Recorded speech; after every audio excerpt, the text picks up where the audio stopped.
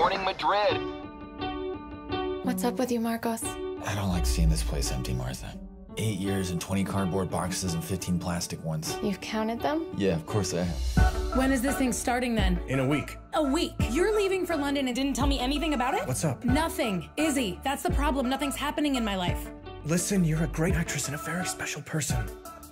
Today's our last day in this place. So I really want tonight to be good. To all of our wonderful professions with no future. Now what? Now close your eyes, try to relax, let the fairy godmother fulfill all your wildest dreams. Hey,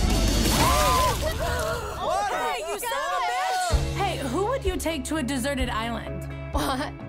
Only 2 people will fit. You can only choose to take one. You're going to tell the truth. Only the truth. Honest. Martha. I've had the absolute best nights with you, and they've been the absolute worst. I feel like good things shouldn't have to change. Hey, now look, you have to accept that things are going to be different. Sometimes for the better.